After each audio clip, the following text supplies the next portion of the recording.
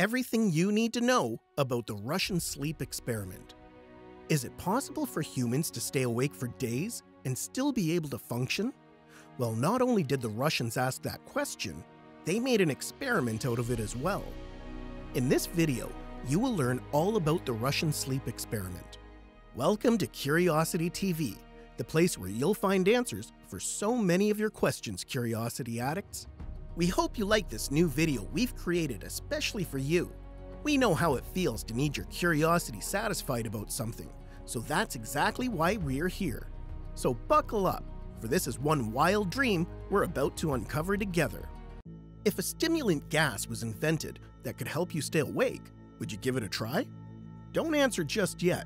Wait till you know what happened to those who were subjects of the experiment conducted by the Russians. In the late 1940s, a number of Russian researchers used a gas-based stimulant on 5 people in an attempt to keep them awake for days, because during wartime, desperate times call for desperate measures. However, the process of the experiment went down gruesomely, and if you thought you ever had some serious sleep deprivation episodes, wait till you learn what the subjects went through during the experiment. So here it is, and this is not for the faint-hearted. In exchange for their freedom, prisoners of war were taken as subjects for the experiment. They were kept in a closed environment, and their oxygen intake was monitored to make sure that the gas doesn't kill them. The room had microphones and a 5-inch thick glass porthole-sized window to monitor them. The room had books, cots to sleep on but without the bedding, running water, a toilet, and enough dried food, basically everything they would need for the next few days. The first few days went smoothly. Come the 5th day, the subjects started to show signs of severe paranoia. They started discussing war traumas. Then the paranoia started to kick in even more. They stopped talking to each other and began whispering things about each other through the microphone. What the researchers were interested in was knowing whether these hallucinations and paranoia were a result of the gas itself or the lack of sleep, and that is one thing we'll get to in a while. By day 9, researchers were about to get their answer. One of the subjects started screaming and running around the room while yelling at the top of his lungs for 3 consecutive hours, to the extent where his vocal cords were torn. Horrific, isn't it? Don't say you haven't been warned. We're just getting started.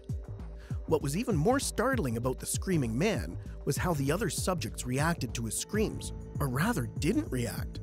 They continued to whisper through the microphones until another one joined in the screaming as well. That was when the rest started tearing pages out of books, one after another. And then suddenly the screaming stopped, and so did the whispers. And it was, Curiosity Addicts, the calm before the storm. On the 14th day, even though the oxygen consumption indicated that the subjects were indeed still alive, researchers had to do something to make sure.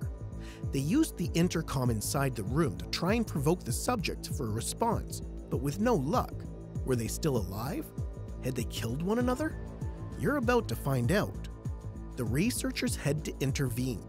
They announced through the intercom that they were coming in and asked the subjects to step away from the door and lie flat on the floor, or else they would shoot them. They also promised freedom to those that would comply. It was a promise at which one of the subjects gave the most shocking answer. He said very calmly, "We no longer want to be freed." On the 15th day, the door was open and fresh air filled the room, replacing the stimulant gas. That paved the way for researchers to come in and see what happened. The time had come to finally retrieve the experiment subjects. But the most unexpected thing happened. The prisoners were pleading for more of the stimulant gas, and their screams were now louder. And that's not even the terrifying part. What the researchers saw next when they entered the room left them in complete shock and horror. 4 of the 5 men had their bodies exposed and their flesh destroyed. The wounds looked like they were self-inflicted. They had torn the skin and muscles from their own chest. Their internal organs were on the floor, and it seemed like the men were about to eat them. At this point, the researchers couldn't dare extract the subjects, especially if they were pretty angry about being denied the gas. And so they called for backup. Soldiers came to the rescue, but again, it was horrific, as one of the subjects cut the throat of a soldier and the testicles of another. That day, 5 soldiers lost their lives as a result of the mad experiment, while others went completely insane and took out their own lives. Now, if you thought that was intense, wait till you learn what happened later. After finally sedating the men, they were taken to a hospital for immediate surgical interference. The first man was taken to have his organs placed back, but the doctors were shocked to find that he had become immune to the sedative. He fought furiously and managed to break free out of the 4-inch wide leather strap and the soldiers who were trying to hold him down. After finally managing to take control of him, the second his eyelids closed, his heart stopped. The autopsy showed that his blood had tripled the normal level of oxygen, the remaining muscles were torn, and 9 bones broke during his struggle to escape. The subject, who had previously torn his vocal cords after screaming, couldn't reject the surgery and only reacted by violently shaking his head in refusal. The doctors were able to cover his abdominal with what was left of his skin, all without using the anesthetic this time. The man kept making this wheezing sound, and when the nurse handed him a pen and paper, he wrote on it, "Keep cutting." As much as the head surgeon admired his own work, he wondered how the man with such fatal injuries was still alive. The doctors operated on the remaining subjects, who underwent the surgery without anesthetics. It was almost impossible to perform, as the patients kept laughing hysterically. The moment the subjects were able to speak, they were once again begging for the stimulant gas. When they were asked why they had harmed themselves and why they kept ripping out their own guts, they responded with, "I must remain awake." The commanding officer then came up with an idea, another killer one, literally. He suggested putting the men back under the gas stimulant, as hell broke loose when they were deprived from it, remember? The researchers strongly disagreed, but the commander followed his plan anyway. Once the men were back in the room and under the effect of the gas again, they were calm again. In fact, they got so calm that eventually one of the subjects flatlined and died. The last survivor was then shot by one of the researchers who just couldn't keep up with the madness anymore. The researcher had to kill the commander as well. "What are you? I must know," the researcher shouted the last question before the subject walked toward the lights. Now listen to this quote that you'll probably never forget. "Have you forgotten so easily?" the subject asked. "We are you. We are the madness that lurks within you all, begging to be free at every moment in your deepest animal mind. We are what you hide from in your beds every night. We are what you sedate into silence and paralysis when you go to the nocturnal haven where we cannot tread." Crazy, right? So crazy that it sounds pretty unbelievable. So is it real? Was it maybe just a metaphor that at night the monsters inside us go to sleep? And what if we stay awake?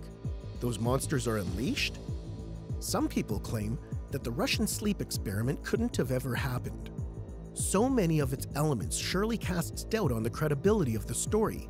Leaving subjects unattended like that, surviving without organs pulled out of your body, and even if this had all been the results of the gas, well, both scientifically and historically, no gas has ever been found to be capable of keeping subjects awake for more than 15 days, let alone turn them into the walking dead. Also, no credible source has reported this story. And say the experiment is true, and somehow the Russians were able to invent a gas that will keep their soldiers awake for 15 days during war. How is this even efficient? Can you imagine the disaster of depriving soldiers from sleep and then handing them fatal weapons? If men were kept awake for more than 48 hours, they actually end up useless and pretty slow. So, curiosity addicts, we hope that after we have terrified you to the core, we were able to refute the claims of such a horrific experiment. Now's the time for a quick recap. A group of scientists wondered, what if we invent a gas that will allow our soldiers to stay awake for 15 days? And so they developed the gas, and it was time to test it on humans. So they brought war prisoners, promised them their freedom after the experiment, little did they know, and locked them in a room filled with the gas. First 5 days were okay until the subjects started to completely lose it. They destroyed everything, including their own bodies. On the 9th day, when the scientists finally decided that that was it, they opened the door to find the prisoners lying on the ground surrounded by their own organs. One subject was found dead, and the others barely alive. Soldiers came, subjects were hospitalized, underwent surgeries, resulting in the death of one, and the others screaming for another dose of the gas. The The rest were back in the room where one just flatlined and the other was shot by one of the researchers who finally decided to put an end to this insanity. Some believe that the traumatizing experiment never happened. Thank you, Curiosity Addicts, for tuning in and watching our video. If you found it interesting, make sure to subscribe to our channel, Curiosity TV, and turn on the notification bell for more mind-blowing topics that are yet to come your way. Leave a comment and tell us if you believe the experiment happened or not. As always, your feedback and comments are much anticipated, so hit us with whatever's going on in your curious minds. Stay safe, and until next time and next ride, Curiosity Addicts.